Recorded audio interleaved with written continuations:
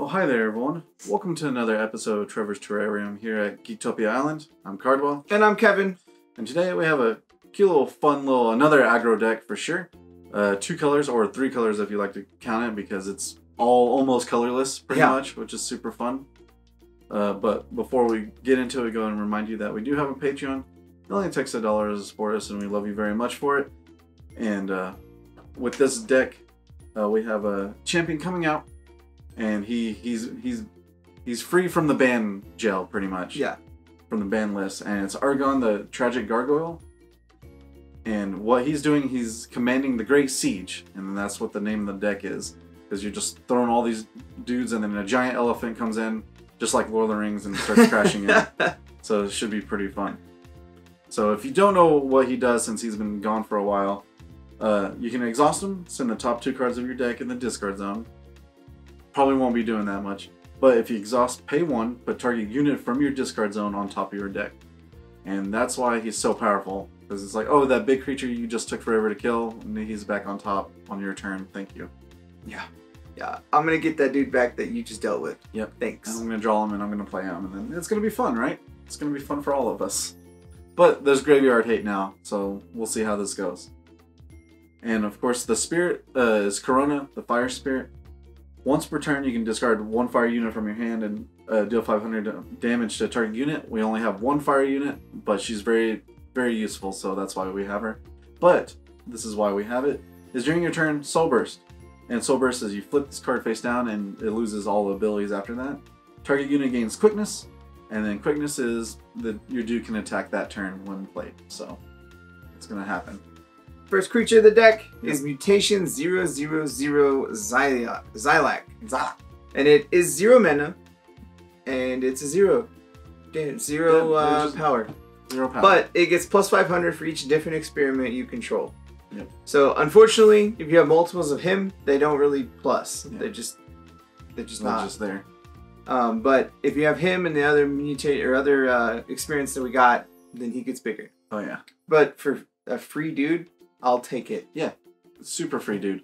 Like you just, even if you have 2 or 3 in your starting hand, you're just like, well, plop them down. Yeah, cool. The tower, free dudes. The tower's gonna be taken down for sure. The next one, of course, well, we're talking about the graveyard hate, is Bone Scavager. He's a 1 for a 1,000. Arrive, expel target unit from discard zone.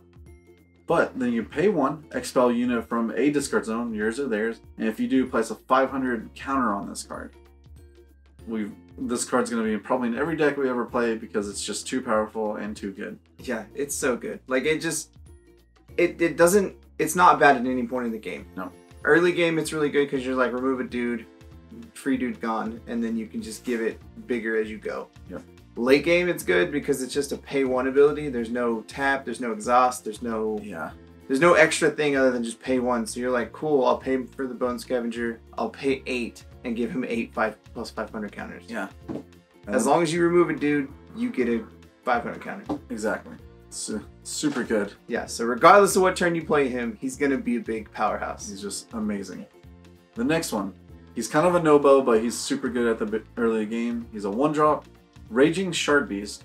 He's a 2,000 cards. You cannot play cards with cost 3 or more, and we only have 1 of those, but it's still just a 2,000 for 1 on turn 1. Yeah, cool. I'll play this dude early and then just kill all your towers. Yeah.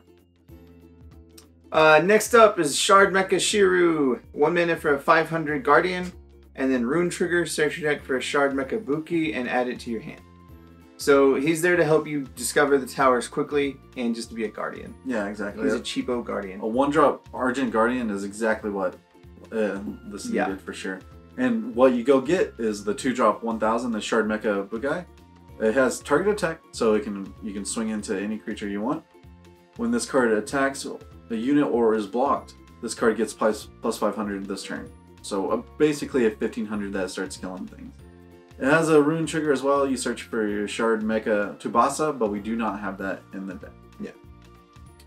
But then we also have Master Genso. And he is 2 mana for a 500 unit. Exhaust, put target unit with cost 1 or less from your discard zone into play. Expel that unit when it leaves the field. So this dude's really strong in this deck because you have a lot of really good 1-drops. So if they kill a Shardbeast, you're like, cool, tap, bring that Shardbeast back. And you can't do anything about it because it's there again. Once it dies the second time, though, it's gone forever. Oh, wow.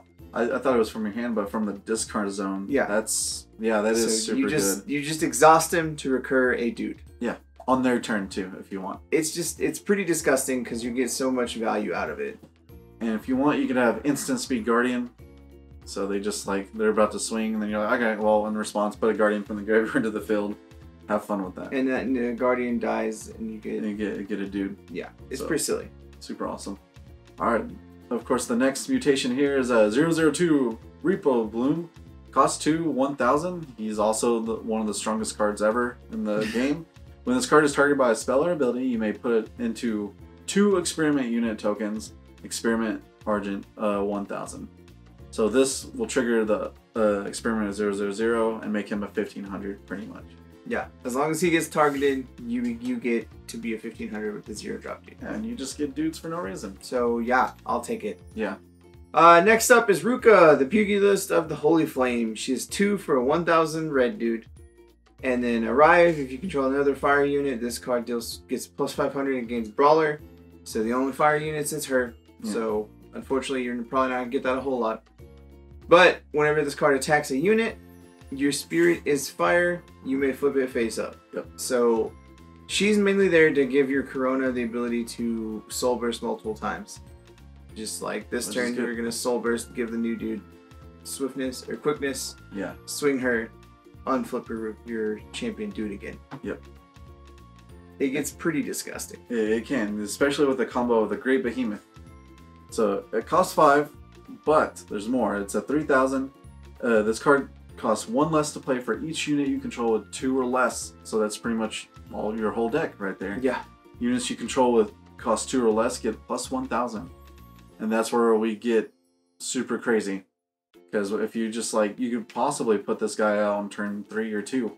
Just how quickly you can. And then you just start swinging in. And it'll be pretty hard for them to match up after that. Yeah, it's pretty terrifying when your bomb card makes all your other cards bombs. Yeah. It's exactly. Pretty awful. The only issue, though, is if you have a Raging Shardbeast, you can't play this dude. No, you cannot. You gotta make sure the Shardbeast dies before you can play him. Even though it makes him cost less, his main mana cost is still 5, no matter what. So you cannot do that.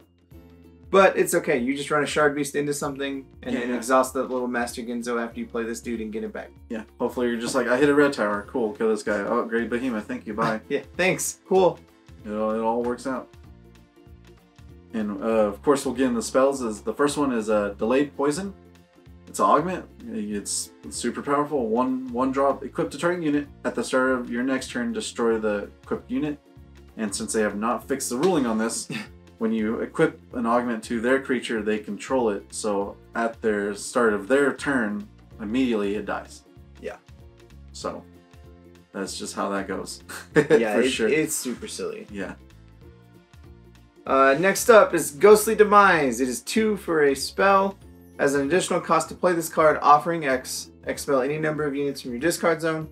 Destroy all units with cost X. X equals the number of offerings. So... if you want to kill the board for 4, you're just cool, remove 4 dudes. Kill the board for 4. X equals the number of units. Yeah, so that's good. So while your dudes cost little, theirs are bigger, and then you just go ahead and win with that, for sure. Yeah, because it doesn't care about what cost of the unit is gone, it just cares about as a unit. Yeah. So if you just remember, you just go off the number of dudes that you expel. And if you're going against another Reprobloom, then you can just pay 0. And then it kills all their tokens, pretty much, which is nice. Alright, the next one is Omega Magic Yami. Instant cast, 2-drop. Choose one, or if you have 2 or less towers remaining, you can choose both. Target unit gets minus 1,000. And then return target unit with cost 3 or less from the discard zone to the field. So that's just how that works. Pretty much your entire deck gets to come back, except for Behemoth, but that's okay. Just for 2 mana. Yeah. Next up is Omega Magic Kasai. It is 2 for red instacast. Deal 1,500 to target attacking or blocking unit. Then, if you have 2 or less towers remaining, deal 2,000 to target unit. Yep. Which is just any unit on the field. So they have to swing or block, which they probably hopefully will block, and then you kill it, and then you kill another dude, and you go in. Yeah. It's really powerful. Yeah, this card can catch a lot of people really quickly. Oh, yeah. The next one is Molten Explosion. It's a 2-drop instacast. Destroy target unit with 2,000 power or less. It's not the cost, it's just the power. So most Guardians are 2,000 or less. So. Yeah, so you're just like, cool, get out of here. Yeah, done.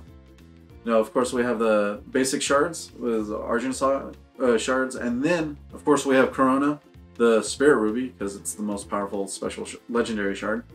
So, of course, it has a stipulation. You can't have another legendary shard in the field at the same time, but you can exhaust to produce one, or you can exhaust, flip your spear face down, destroy target unit. And with Ruka, to be able to kill a dude, swing Ruka into a dude, flip this to kill another dude. Yeah. It's just, it gets there. Yeah, since this legendary shard doesn't do anything itself to stop it from doing it again, as long as you unflip your spear, you can do it multiple times. Yeah. Which is disgusting. Exactly. Just super good. Now, we actually have, sometimes, most of the time, maybe, is honorable mentions. And basically these are cards that are pretty powerful and they can use in sideboard or maybe in the main deck depending on your local meta and all that fun stuff. And the first one we have is Obsidian Gargoyle. It's a 2-drop 1,000. He's saying what's up for sure. When this card is sent in the deck to your discard zone, you may put it into play. So this helps with Ergon because you're able to, you know, exhaust and put things from the top in the discard zone, and then this guy will come into play. Yeah. So we'll see. Essentially, he's just a free 1,000 if you get it, but that's mainly his purpose. Yeah. And he's a cheap dude that gets bigger. Yeah, exactly. And then next up is Trick. It is 1 mana for an instacast spell. Target unit loses all abilities until this turn. Yeah. So your Guardian, get out of my way. You lose Guardian. I don't care about that anymore. Yeah. Now I get to hit you for free.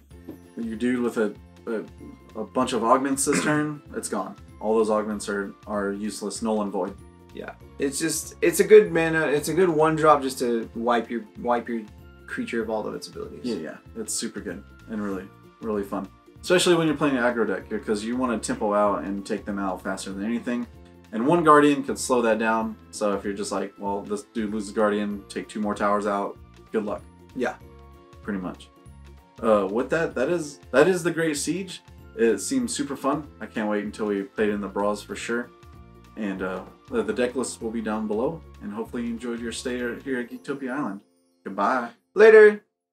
Also, guys, I just remind y'all to hit that like button, subscribe to our channel, and if you want to keep up to date on all our future content, make sure you click that bell. It'll give you all the notifications you need.